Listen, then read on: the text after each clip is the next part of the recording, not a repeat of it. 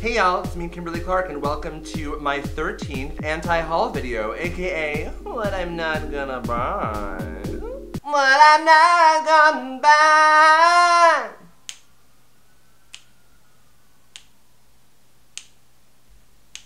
Ah.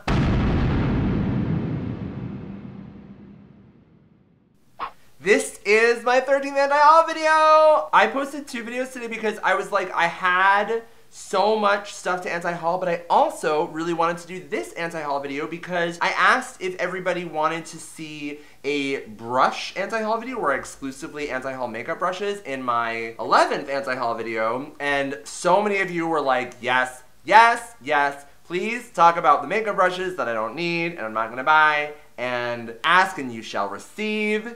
I thought this video was such a good idea because I feel like there's always this thing where it's like, you know, as long as you have the right makeup brush, as long as you if you really spend your money on makeup brushes, then no matter what makeup you have, it's gonna be good, it's gonna look good. I thought about that, like that kind of made sense to me for a while, but girl, I don't think so. I have a lot of cheap makeup brushes that are amazing. Like, I don't think you need expensive, fancy makeup brushes to do makeup well. I'm living proof. Don't say anything. Don't. I think I look great, and I have never spent $80 on a makeup brush. Anyway, let us jump into this anti-haul of makeup brushes. First up is this. This is a makeup brush by Mer. It's called the Powder Brush. When a company puts an unnecessary article in front of the name of their product, you know it's gonna be full of shit. If you've been fortunate enough to never have heard of the brand Mer, let me break it down for you. Crazy, crazy expensive luxury skincare brand.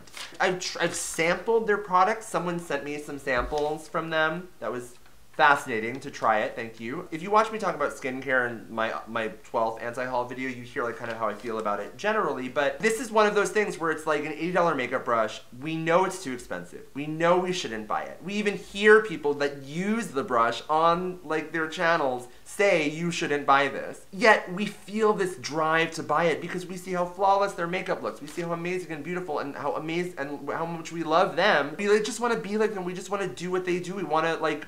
That's how I learned doing makeup. I watched people do makeup and then I just did what they did. I think if you're constantly showing a product that you know is something that you shouldn't be promoting, like, I know you like using it because it's fancy and luxurious, but no, use it on your own. Don't show it on your channel too much, no. Bottom line is with this brush, it's $80, it's too expensive. I'm sure it's beautiful and fluffy and fabulous. Can you find a cheaper version of this? Yes. Would I suggest maybe even trying the IT Cosmetic brush, which is pretty expensive, but not nearly as expensive as this. I think it's at Ulta. I felt them. You could actually feel them. They're super soft. It's insane. This is the Mer thing. The whole brand is just so fancy, overhyped. I was in a duty-free recently, and I walked in, and in the duty-free, a woman at the Mer counter, it was like a little tiny box. I walked up to her, and she said, "Welcome to Mer." And I was like, I thought I was in Minneapolis. Like, is this... Oh, I'm in Mer now? I'm in Mer. I thought I was... I didn't realize that's where I was. The pretension level of this brand, the luxury, is just too much. Don't spend $80 on a powder brush. I don't need it, I'm not gonna buy it. And I just implore other people that have YouTube channels out there that if you get sent PR that is like crazy fancy and stuff that you would never buy yourself or use, I don't know, maybe think twice about using it so much on your channel, because this isn't really just like, I'm not just doing makeup for me anymore. I'm doing it for my entire audience, and I have to be responsible for how they view the way that I use those products. Anyway, got real preachy about a freaking $80 makeup brush. Didn't mean to, but it did. I'm Kimberly Clark. All right, moving on. Okay, next we've got these. I'm a nerd. I'm such a nerd. I'm uber nerd. I love sci-fi. I love magic. I play Dungeons and Dragons. Like, girl, like, I get it. I get the nerdness. I get it. I don't get these. It's the Storybook Cosmetics Wizard Wand brushes. It's from Storybook Cosmetics, which they started with these brushes. This is like their first and only product. They've since expanded to have like a makeup palette and stuff. They're an indie makeup brand. Actual brushes, like there's nothing about these brushes that are amazing or unique. Everyone that buys them will tell you that. No one's like, I just gotta, I mean, yes, the handles are all different weird occult images, but that shader brush, girl. Like, no, the shade, whatever. The brushes are kind of meh. First of all, I don't even understand what mythology this is trying to like capture. We got like a weird kind of like cobra snake thing. We've got like a little like golden coin and a thing, a braid wrapped around. We've got some like wood. If this had like a more, if they could explain to me what all these wands meant and there was like some narrative or something, I could maybe understand this, but they literally were just like, let's Google image search wizard wand and then we'll just like copy the things that come up. There's not that much actual amazing creativity put in this, which is why I love sci-fi. Like, I love fantasy and sci-fi because of the high level of creativity generally that is applied to mundane situations or stories or something, right? I feel like this was like minimal. Like, I don't think this is I think this is like just taking advantage of people that are kind of interested in that genre. I don't think that this design lives up to the genre of fantasy. I'll say it. I will. I think that these should have been better. If you're really gonna do a wizard wand brush, oh my god, like make it big. Make it like the length of a wizard. Wouldn't that be amazing if you had like a makeup brush that was like whoosh, whoosh. When your makeup brush is this big, like, it's a wizard wand. Poof. That's not a wizard wand. You need some girth. You need some alkalazams. I'm sorry, Potter fans. I don't know the word with the rummalumma. Petrovas. Sirius. I'm sorry. Muggles? What are in there? What are the bad? Slytherin. I'm sorry. If I've offended you as a Harry Potter fan, I apologize. I still don't think you should buy these. I feel like we could have done better with this. I'm interested to see how this brand expands because now they're doing eyeshadow palettes and stuff that I feel like they're gonna try to stick with this theme. Let's see if they could like make it a little more interesting. I think some people may have considered this a strong first product. I do not. I don't think it's fantastical and amazing enough for it to be something that I should add to my nerdy collection. Nope, I don't need it. I'm not going to buy it. I'm sorry, wizardry. Hail to the guardians of the watchtowers of the West. I'm sorry, Storybook Cosmetics, but I bind you. I bind you from doing harm. Harm against others and harm against yourself. I'm sorry. I'm so sorry. I don't need you and I'm not going to buy you. Bye. So then we've got these. So these are some brush sets from Wayne Goss. These are sold on Beautylish.com, which is a makeup retailer that kind of does like a lot of high-end brands. They sell Natasha Denona. Apparently their shipping and packaging and everything and their selection's really good. I've never ordered from them, so I can't vouch for any of that. These are available. There's 3 different sets. There's the collection, which is $210. There's the face set, which is $250, which is most appealing to me. I mean, I'm a sucker for face brushes. These look amazing. Then there's the anniversary set for $225. So these brushes look amazing. They're all Japanese made, they are all natural bristles, and they claim to be cruelty free. Here's the deal. I can't justify spending this much money on a set of makeup brushes, period, even if they were like amazingly made. I don't own any Hakuhodo, I don't own any Chikuhodo. I just can't afford those. I just know I can't. And if you can't afford them, then you can't afford them, and then you shouldn't buy them. Bottom line, right? Furthermore, I think a brush set on its own, unless it's like really affordable, I think isn't really worth it. Like I bought a vegan brush set from Morphe on Hotlook for like 10 bucks years ago, and it's been amazing. I love it. Do I use every single brush in it? No, but it's fine because I spent so little money on it.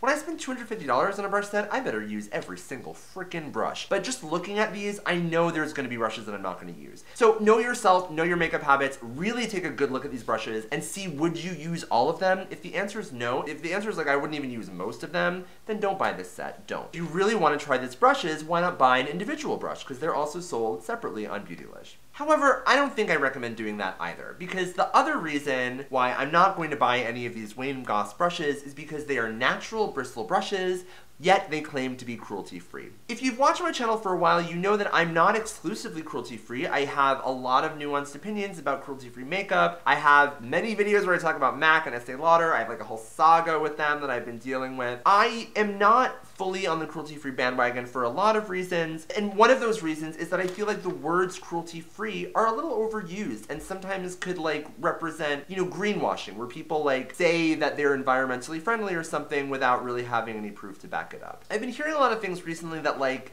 yes, a cruelty-free makeup exists where it means like you don't test on animals and stuff like that, but it's really hard to like have cruelty-free makeup that's also not vegan. like, these aren't vegan. Like, they're made from animal hair. Natural bristle. So, if they're cruelty-free, I guess it means that they don't test on animals, but they somehow got the hair off the animals. And until I see Wayne Goss combing a blue squirrel himself and giving it a little treat, I'm not gonna believe that these are cruelty-free. And what's more, the Beautylish website has like a whole manufacturing process photo series where you could see like, how are these brushes made?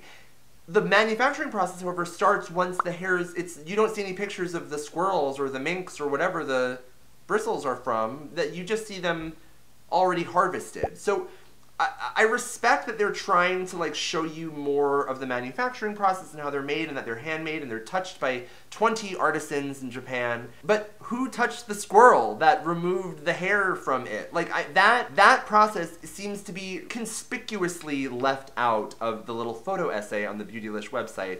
And I don't think it's for no reason, right? I think it's a little suspicious that they've been very open. They're saying it's cruelty-free, it's natural bristles, but it's cruelty-free. Let's show you all the parts of the process. Yet they don't show you how the hair is actually extracted.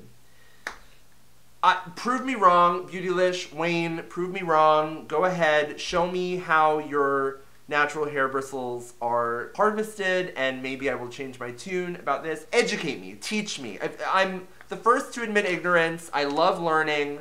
If you know how something can be natural bristles and cruelty-free, tell me about it down below. But until then, I don't need it, I'm not gonna buy it. I'm not gonna spend upwards of $200 on a brush set that A, I'm not gonna use all the brushes of, B, are cruelty-free but natural and is confusing, and are just so damn expensive. I just can't. I'm sorry, I don't need it, I'm not gonna buy it. Sorry, Wayne. Goss, darn it, I'm not gonna buy it. That was bad. That was a bad one. I can't say Goss, darn it. That's... Oh my Goss. These final two items kind of like weave into each other, okay? First is this. These are, they're makeup brushes with unicorn horns as the handles. I'm not gonna lie and say aesthetically this is something that I think is cute and would want. I'm not gonna like go out of my way to buy something just because it has a unicorn horn and just so you can do the thing where you hold the brush to your head and it's a unicorn horn. I mean, I think I'm already doing it with this. Look, this is a Delium Tools brush.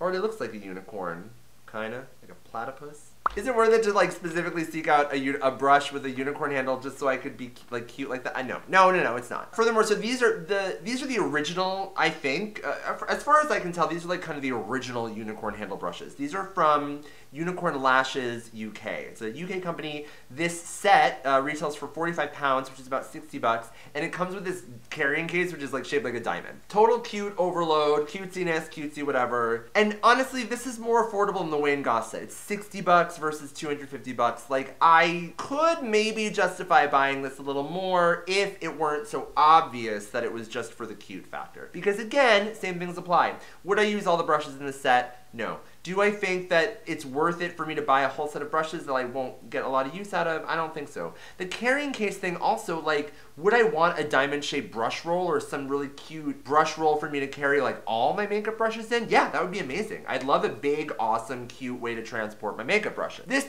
can only fit the brushes in the set. It's made for the set. If I travel with this, I'm gonna bring other brushes. Am I gonna shove them in? Are they gonna match? How am I even gonna aesthetically justify putting non-unicorn handle brushes in this freaking diamond bag? What? No! I don't need these and I'm not gonna buy them, right? Pass. Sorry. Sorry, unicornlashes.co.uk.org. No, I'm sorry. I don't need them. I also don't need this. Doesn't this look a lot like what we just saw? This is from Tarte, and guess what? It came out after what we just saw. This is the Tarte Believe in Yourself Magic Wands brush set for $39. This doesn't come with a diamond case, so I guess maybe that's part of the price difference. But like, how shady is that for Tarte to copy another company? Tarte is not like a small makeup brand. They're like a huge makeup brand. Like they could have other ideas. They could do different makeup brushes. They literally were just like, this is trending right now. Let's just make let's make our own version of it. And it's so obvious that they were just copying this hyped up trend because they named this the stupidest thing. They're called the Magic Wand Brush Set, but they're unicorn horns. I guess they were like, all right, people love the magic wands from the Storybook cosmetics. They also love the unicorn handles from Unicorn Lashes. Let's make the brushes look exactly like the unicorn handles from Unicorn Lashes, and then we'll call them magic wands, like the Storybook cosmetic wands. We'll take advantage of 2 independent makeup brands at the same time. Yay! Then, to add insult to injury, they also call it the Believe in Yourself Magic Wands brush set. Believe in yourself as I believe in unicorn makeup brushes. Lena Horne is rolling over in her... Is she dead? No, she's still alive. I think she's still alive. Lena Horne's upset. Lena Horne's upset. Listen, Uzo Aduba, I think you're great, but I believe in myself. So does Lena Horne. She wants you to believe in yourself as she believes in you. I think you should believe in yourself as I believe in you. And I believe in your ability to resist purchasing these stupid makeup brushes from Tarte. No, I'm sorry. Don't need it. I'm not going to buy it. Sorry, Tarte. You've got to be seen in green, but I wouldn't be caught dead seen holding these. No. That was my 13th anti-haul. I hope you enjoyed this double anti-haul video day. Don't get used to it. I'm really trying to make these a once-a-month situation. Sometimes I could do them more than that. Sometimes I can't even get my shit together to even do that. I know everyone just wants them, loves them, needs them. Yes, girl. Yes, I know. But for now, you gotta bear with me while I'm getting my life, my schedule, all my things sorted out. But I'm here for you. And every once in a while, you get a little special gift from me. And that's 2 anti-hauls in one day. And what can I say? It's all for you. If you really want it's all for you. 2 anti-hauls in one day, it's all for you. It's all for you. If you want my anti-hauls. Check out my other videos, subscribe to my channel if you haven't already. Check out my Listen Up series, my What Happens to Your Face series, all the series, all the things. On my homepage, I've got all my videos organized in playlists. Easy, really easy to sort through and check it out. Go check it out, go check it out. And give me a subscribe and give this video a thumbs up while you're at it. Yeah! And I hope you can resist buying some of these frickin' makeup brushes. Ugh. As I do. Because believe in yourself as I believe in you. I'm Kimberly Clark. Bye.